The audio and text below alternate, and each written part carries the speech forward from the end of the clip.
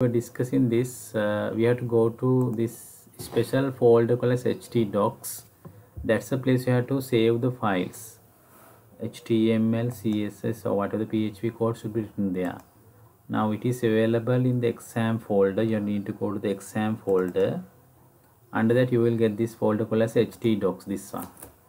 So inside this htdocs, you can save all the PHP, HTML, all file can be saved. If you want, you can create a separate folder and you can save the files. So this is the place we are going to save all the PHP files inside the exam folder. Now let's see how to write a simple programs in the PHP. Now you can use the normal HTML codes. Inside you can have this PHP codes. So in general, in PHP codes, started by this tag. So this tag is the one which will indicate the starting point of the PHP. Question marks PHP, and ended by again the question mark. This is the end point of the PHP codes.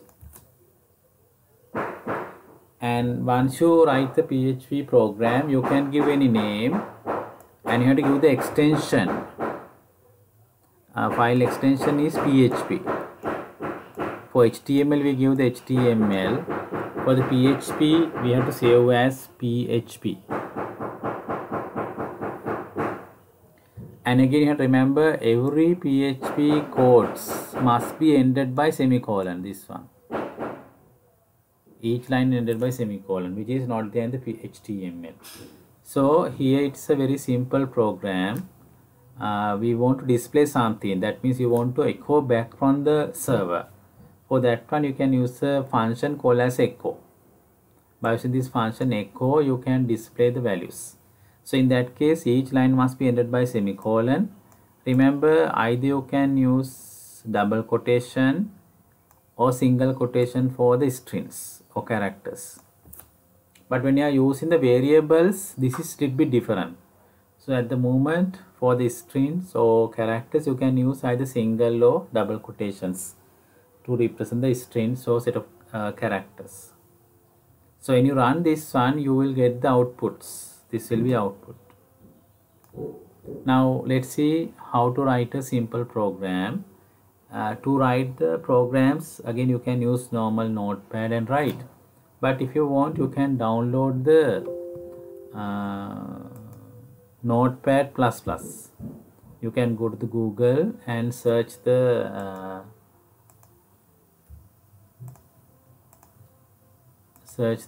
notepad++.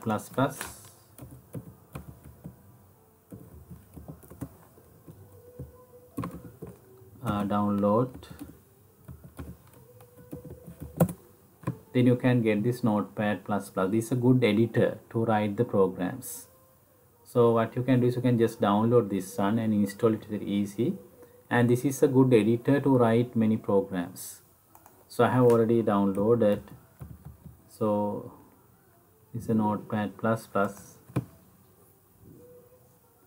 Yeah, you can download this, and then you can write the PHP codes. So you can write the PHP code in the normal HTML codes. Now to write that one, you need to have the question mark and PHP that indicate the starting point of the PHP, and end this is done by question mark this. So then all the PHP code should be written using this. So this indicates PHP code starting point, and this indicates the PHP code end point.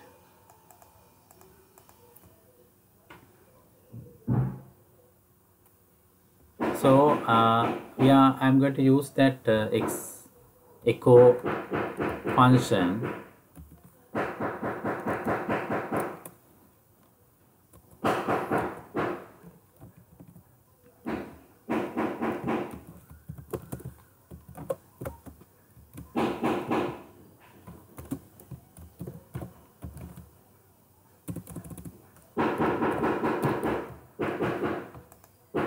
and each line must be ended by semicolon.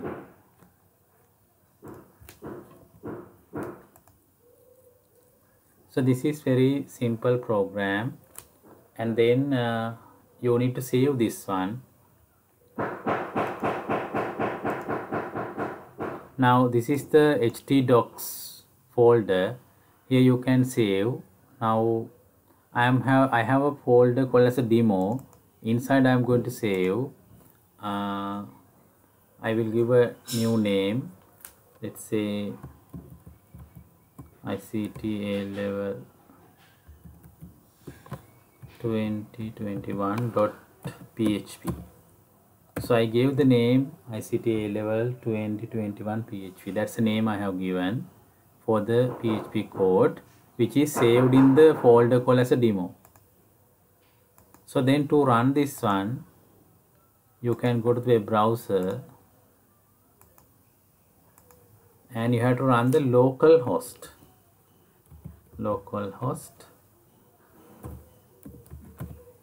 colon and the port number. How do I get the port number? So port number you can get from here. You can see here is the port number. 88 is port number for the Apache server. So port number, and I have stored this in a folder called as a demo. So inside that folder I have saved. Then what's the file name I gave you? ICT A level 2021.php. That's the file name I gave you. Then I can just run. So you can see display the things that I have written. Now this is coming from the PHP server.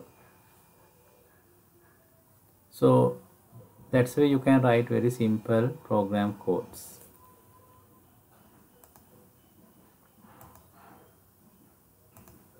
So in here either you can use double quotation or single quotation, no matter. So in here if I use single quotation,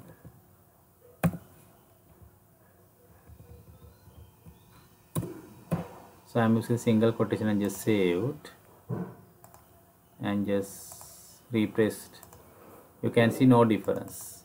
So therefore either you can use single quotation or double quotation, no matter.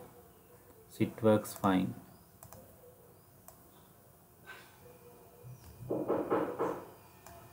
This can be single or double quotations. Then remember this displaying something can be done using the echo, or you can use a print. One of these functions can be used. Both are working in the same way.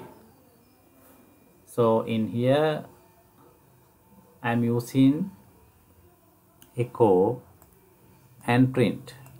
Remember, for the function names or keywords in this language are case insensitive. Doesn't matter capital simple. It doesn't matter capital simples.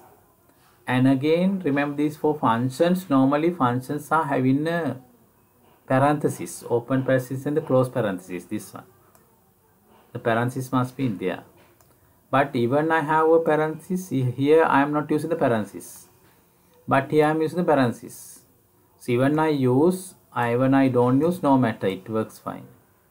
The parenthesis is not compulsory to have. Even I use the parenthesis, even I don't use the parenthesis, no matter, same output comes. So then remember, either you can use the echo function or print function, and they are capital simple, no matter. They are not case sensitive, they are case insensitive.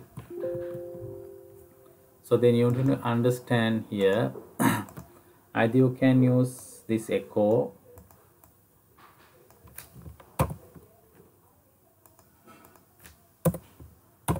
or you can use here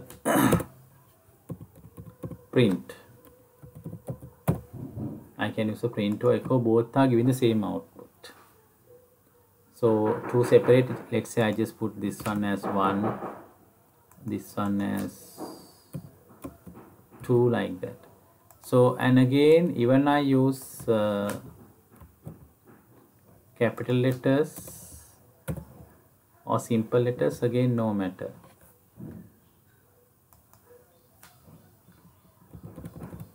So I use the capital letters echo.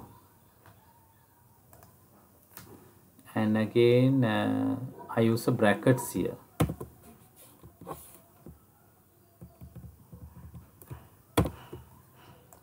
This is the third line and this is the fourth line. So then just save that and I'm going to run it.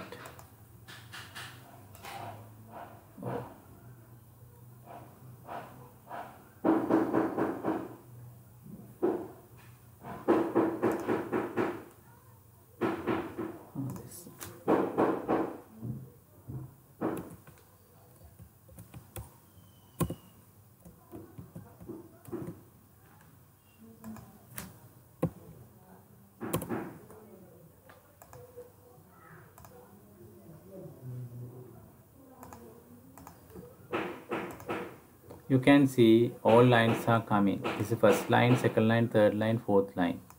Why are they coming in each line single line? Because they are not separated. If I want to separate, what I can do is I can use the tag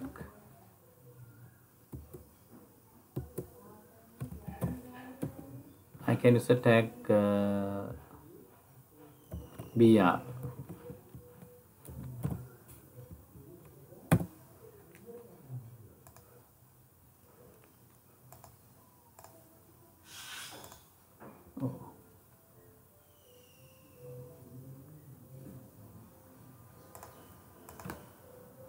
Because I did for the semicolon here, that's error. Each line must be ended by semicolon. So you can see it comes the next line. Similarly, if I want to line break, I have to use the BR tag.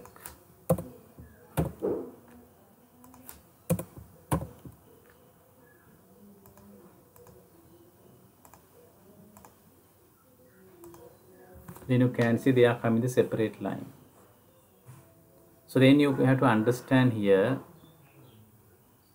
either you can use capital or simple for the function names, no matter. Even use brackets or parentheses or not use parentheses, no matter. It will work fine.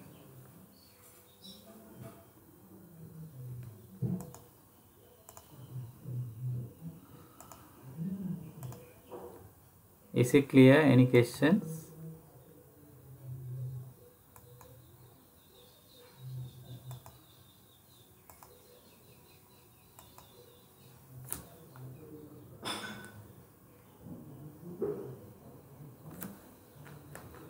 Here these outputs are coming in the same line because these four are shown in the single line. The reason is we didn't use the BR, line break is not used. That is why here this output will be displayed as a single line.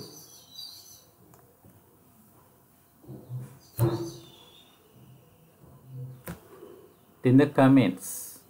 Now the comments, how you can add the comments in the PHP. Remember, single lines comments can be written by 2 backslash or you have to use a hash like this. These are single line comments. But if you have multi-lines comments, more than one line, you can use the backslash and star and backslash like this. You can add the comments this way. Now, why are we using these comments? Remember, the comments are added for other people to read and understand this program. Sometimes the person who is going to read doesn't know anything about the PHP, but once he read this comment, he can understand what it is. So that's the purpose of the comments. So then single lines are written like this, multiple lines are written like this. So remember the same method, this one is used in the CSS also.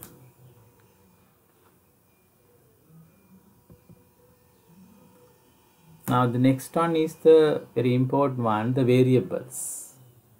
Now what are these variables? Remember, variable means some names which are used to